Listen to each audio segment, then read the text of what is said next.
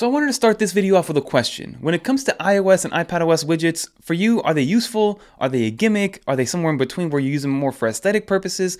Let me know in the comment down below, because in this video, what I'm going to do is show you guys my 15 most used iPadOS widgets that I use, I would say anywhere from a daily or a weekly basis, and I have a home screen that's fully dedicated for these iPadOS widgets.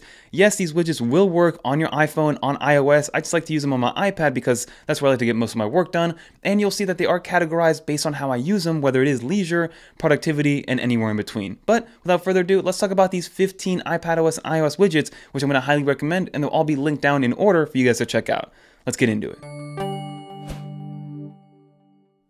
Well, alright everyone, let's get right into this video, and I do want to preface this by saying I'm using an M1 iPad Pro running 17.4, and again, this will work, or all these widgets will be available for any iPhone that's running 17.4, and I am using the free version of all of these applications. Some of these widgets do have some paid versions, which kind of unlock even more widgets, but I am using the free versions of them. Now, this right here is my actual native home screen, and I am working on a focus mode kind of oriented type video that changes each of these home screens, but for right now, as the way that it stands, when I'm ready to go to actual work, I kind of just move over here, and this is the holy grail of my 15 widgets that I've been using on a daily and weekly basis for the last couple months now. And I'm going to start from top left all the way down to bottom right to kind of show you guys exactly what's going on. And also, if you are on the iPad and you want to use these, just so you are fully aware, the first thing I'm going to show you is that you can actually move these widgets around and they don't have to kind of stay on that home grid that we've kind of grown accustomed to when it comes to regular applications. So if you want to grab a widget and just move it over and put it wherever you want on the screen, it'll stay there, which is great to see. And that's something that came over with iOS or iPadOS 17.0. When it comes to iOS 17.0, you can still not do that with widgets. Only on iPadOS 17.0 or newer, it's going to work that way. But now let's get right into the first widget, which is going to be my plus size or the larger size Notion widget. Now, I'm not somebody that created our Notion dashboard. Shout out Jeff Benjamin for actually creating that Notion dashboard because it's immensely helpful. But this is exactly what's going on when it comes to Notion and what we're looking at. So if I tap on one of these, this is technically an interactive widget. I can't actually see anything outside of this, but you can tap on certain aspects of this Notion widget. Like for instance, if I want to go into the brainstorming section, it'll take me directly to the brainstorming section of our Notion board to let you guys know exactly what kind of video ideas we have going on or article ideas. And then you can also do the same thing. For instance, if you do the video schedule, it'll take you to that section of the video schedule to let you guys know what types of videos are coming out, or let us know what videos are coming out and when they're coming out. So this does work. Again, it is interactive technically because it'll take you to that specific portion of the actual video itself. So you can see here, best iPadOS widgets 2024. So that's what makes it interactive for now. Now it does come in a couple of different other sizes, and the way to actually add it is just pressing the plus button, scrolling down to where it says Notion, and you can see that there are a few different size Notion widgets, but I like to use the larger one when it comes to recents right here. So this does reorganize itself based on recents. So you can see that now the best iPadOS widget is up there, and that is the Notion widget, which is something that I use on a daily basis over and over again. So now as we go to the next one, which is right underneath the Notion widget, and you can see that this is kind of divvied up into 3 different columns for me. So this left column right here has everything to do with work and video creation and making these videos. You'll see the middle and the right-hand column in a little bit. So this one is by a company called Timery, or an app called Timery.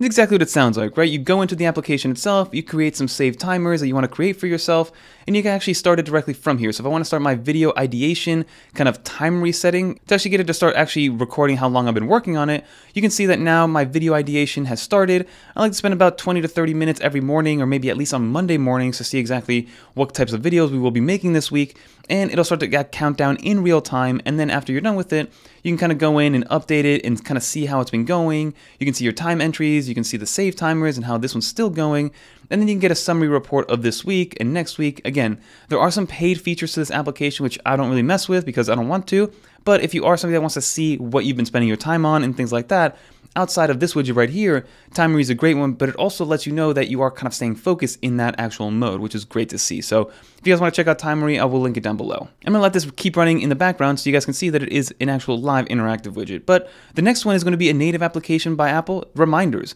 Reminders is one of the first Apple native applications to be an interactive widget. And you can see right here that I have a couple things on the actual shot list, which I have right here. So for instance, film iPad B-roll, get footage of using the widgets, which is what we're doing now, get some footage of the interactive widgets, and you can see that in real time it does change up. Now, for instance, you can actually navigate and kind of edit this widget itself by holding it down. deciding what you want it to actually show. So for instance, I do have my shot list here, but if you do want to do something from today or something scheduled, or maybe a grocery list or an Amazon list, you can do that as well, because once you're done with it, you can click in here. You can actually have different categories of reminders in your Reminders app, which is great to see. So you can continue to add lists, and if you have a particular list that works on a particular time, you can decide to show that list in your actual widget space. So these all have to do with productivity, which is, again, my end-all be-all. I use these all the time on a daily basis to make sure that I can get what I need to get done and get it done on time. So now let's move into the center column, which I'm calling kind of like my management column, or my, at-a-glance information column, whatever you guys want to call it. Obviously, the weather, I like to know what's going on because I want to know what I'm wearing in the morning. I got to take out my dog a couple times a day. So if it's cold, I like to make sure that I'm wearing a jacket without having to go outside to realize that it's cold. But it's very self-explanatory. That is a native weather widget by Apple. I know that there's a bunch of other ones, but I like to keep it simple. And the Apple Weather app is actually very robust now, which I love to see. So you can kind of jump into each one of these categories and jump into them. And also, they have more than just the regular widget right here. So if I want to go down into weather, they have a bunch of different options like forecast. Then you also have details, which is cool, daily forecast, sunrise and sunset. So there's a bunch of different widgets that they do offer if you do want to get a little bit more granular or specific information. Now my next one is also going to be another Apple widget, which is Screentime, and I know that that's a running theme, but Apple makes great widgets, but you'll see on the right hand side is all third-party ones. But the time one is just, I want to make sure that I'm not spending too much time on any screen, especially when it comes to leisure activities. Obviously for work, we got to be on screens nowadays, but if you just click on here, I want to make sure that my screen time is actually lowering over time, or at least I'm spending my actual screen time on something productive versus just kind of wasting my time on something that I shouldn't be doing. That is very self-explanatory, and it does come with a bunch of different ones as well. And then I have my HomeKit widget. Now this is what I use to kind of manage all the lights in the house and things like that. You can see that I have 8 different options. I have a couple lights. I have my Echo Bee, which is on here, edit the widget itself, and to show the recommended. And then Apple also includes some different size ones. So if I want to go into HomeKit, because I've been working on a HomeKit video to let you guys know what it looks like for me to have kind of a fully integrated living room space that's all controlled via HomeKit. But you can see that you have a bunch of accessory ones, which is great to see. And Apple just keeps adding more things to HomeKit, which is awesome. I do wish that Apple gave us a widget to see our live video feed, because for instance, if I go into HomeKit, if I go into the application itself, I do have a video feed or a video camera by Abode, and I wish I could use this as a widget and get a live feed of what I'm actually seeing in real time. And then the last one in this column, again, more of just kind of like an at-a-glance information and management things that I like to see, and is tracking my Miami Heat. And it usually tracks the most recent sports team that I actually follow. So as of right now, the Miami Heat have a game tonight against the Philadelphia 76ers, which, I'm not a big fan of the Philadelphia 76ers, but to each their own. I'm a big Heat fan, of course, but this is by an app called Sofascore. But it first came out as more of a European football type of kind of tracking app, but little by little they added more and more sports. But you can see they have every sport under the sun. So football, rugby, badminton, like I mentioned, basketball, which is what I'm following now.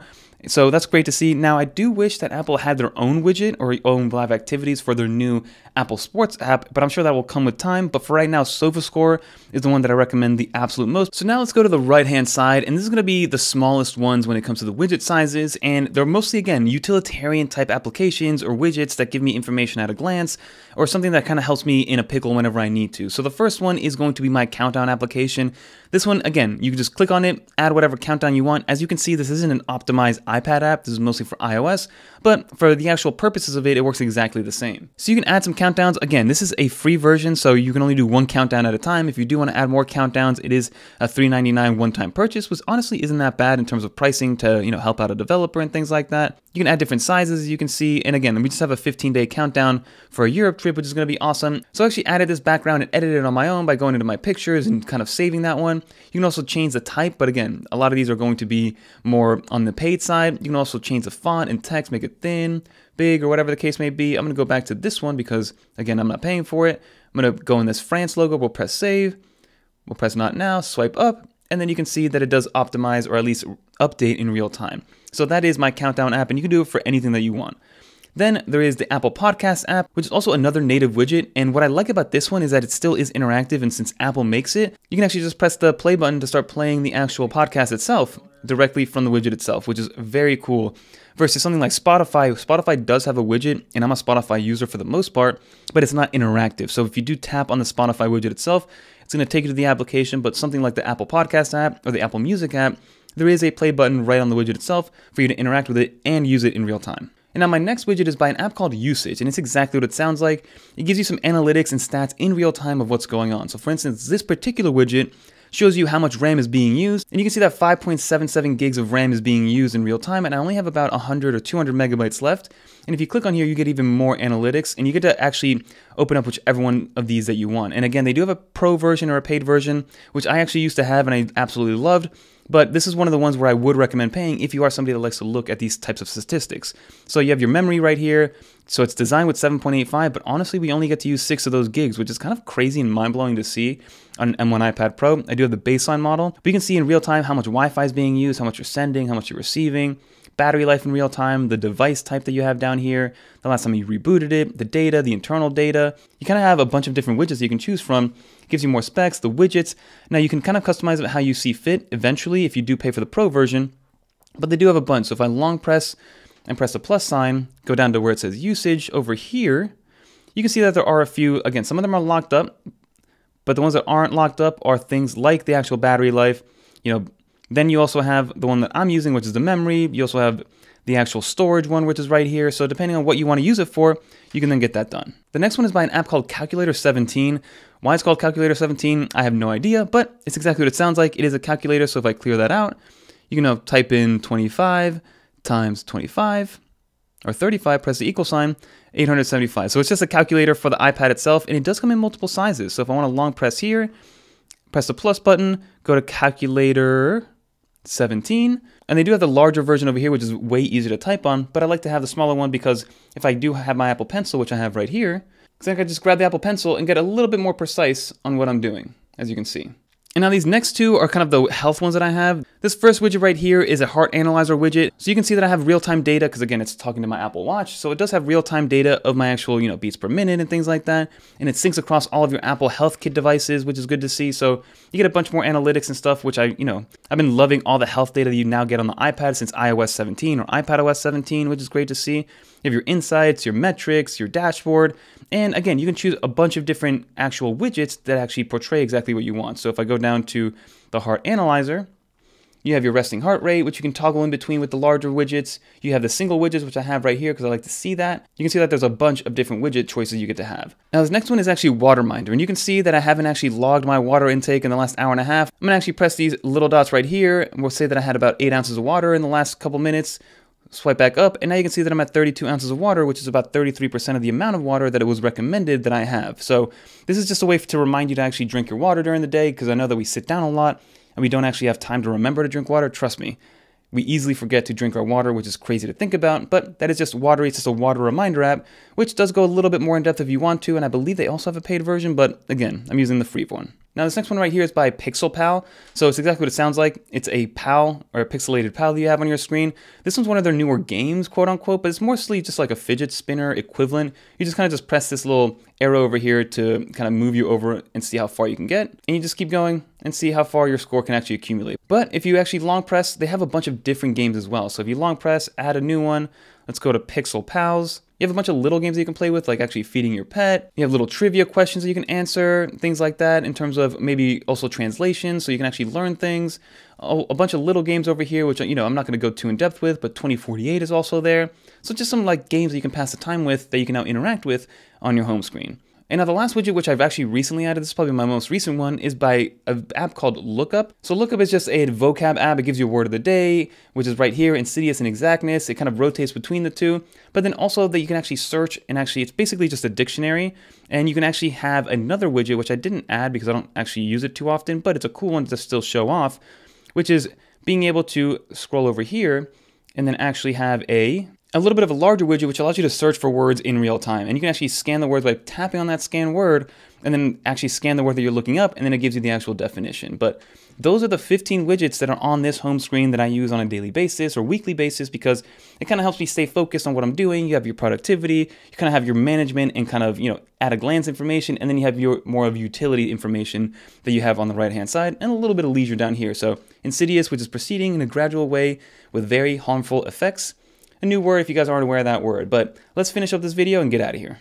So that will just about do it for this video, everybody. Like you saw, I have widgets that serve a bunch of different purposes. I have the left side of my screen, which is mostly for productivity, the right side, which is more like utilitarian and gives you a little bit of insight of how I use it for leisure, and then the middle of it mostly for informational purposes and for controlling and management of the house for both personal and work reasons. So there's a method to the madness. Even though it just looks like a big kind of square full of widgets, I know exactly what I'm doing and how I actually use them. And like I said, every widget that I mentioned will be linked down in the description below for you guys to check out. None of the developers knew that I was making this video, so I wanted to give you guys my honest opinion on all of these widgets overall. But that's gonna do it for this video. If you have some widget recommendations that I should check out, and maybe I'll do a version 2.0, let me know with a comment down below, because I'm always looking for more widgets to kind of add to my workflow and mix and match to see exactly what I can do, because I didn't really touch on smart stacking, which I can really do, and you can have almost an infinite amount of widgets on one home screen. But that's gonna do it for this video. If you guys want to watch more iPadOS, macOS, iOS, or visionOS videos, click on one of these right here. But until next time, I'm Fernando, and I'm out of here, everybody. Peace. Enjoy all these widgets.